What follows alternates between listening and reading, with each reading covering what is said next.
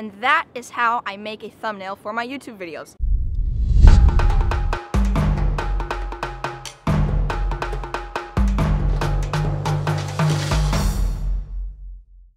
What's up guys, how's it going? Vlogging tip of the day is how do I create thumbnails for my YouTube videos. A thumbnail is that little image you see right before you click onto a video. So I'm going to show you how I do this and give you some tips, but let's jump into my computer.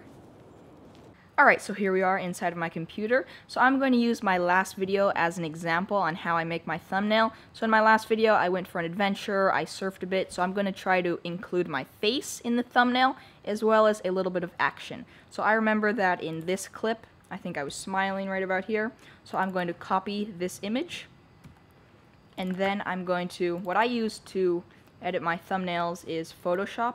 But you could really use any program that allow you to maybe crop the image down to the right size. So File, New, and then the size for images for thumbnails, if you're going to be putting them as your YouTube thumbnail, is 1280 by 720. I used to not know that, and I would put the wrong size, and then when I would save it, it would crop the image. But now I know that, so definitely don't forget to do that. So I just paste my image. Now, as you can see, I think it looks pretty good just like that, but I'm going to add a little touch to it. So I'm going to go back into my folder. I'm going to go to my GoPro surfing footage. It was pretty sure it was this clip. Just find a nice clip where maybe you can see my surfboard, like kind of coming up to maybe do a maneuver. I think that looks pretty good. So we're going to copy this, head back over to Photoshop, paste, and then what I use to adjust the size is Edit, Free Transform, adjust it to how I think will look nice, and then just save it. Now if I was looking for this kind of effect, then I would leave it, but I'm going to erase these little bit of edges, so I'm going to use the eraser tool. Now the one thing that I've learned with thumbnails is to keep it simple, and if possible maybe include some emotion or maybe your face if you showed your face in the video, because if someone sees maybe someone having like a really good time in a video and they're like smiling, or like they have like maybe like a surprised face look on their face, it may make someone more likely to want to click on it. So I try to never have images covering my face. I don't want words going over my face, that way there's a nice clean shot of that. And I would say this looks alright. The thing with thumbnails is it's easy to end up sitting there tweaking it over and over and over, being like, oh no, it's not perfect, I need to tweak it a little bit more. But I try to keep it simple.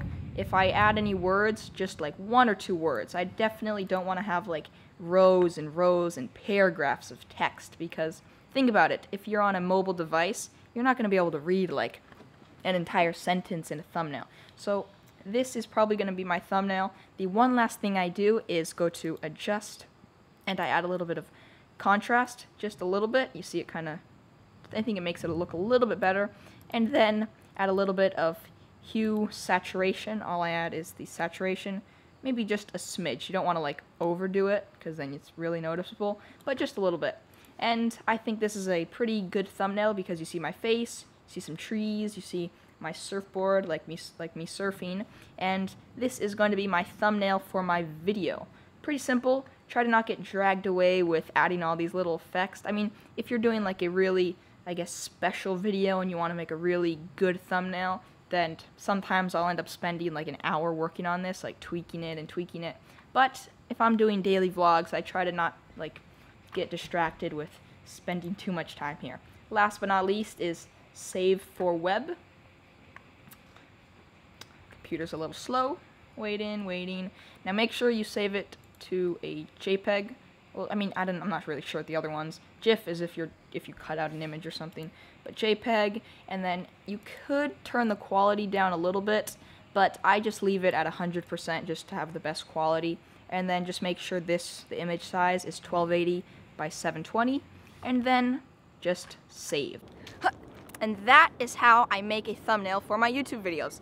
It may seem complicated, but once you get the hang of it, it's actually really easy. And just try to keep it not too complicated, try to not clutter up the image. Alright guys, hope you enjoyed today's vlogging camera tip. And what's cool about making a thumbnail for your video is it also doubles as a social media post. So I post these pictures to Instagram, Facebook, Twitter, so it's a really win-win situation. Remember to keep always doing awesome stuff. Be sure to subscribe for tomorrow's vlogging tip and tomorrow's daily vlog.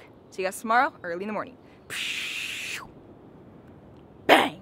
Be sure to check out some of my other recent videos right here, and if you haven't already done so, make sure to follow me on my Instagram for monthly giveaways, updates, and Instagram stories.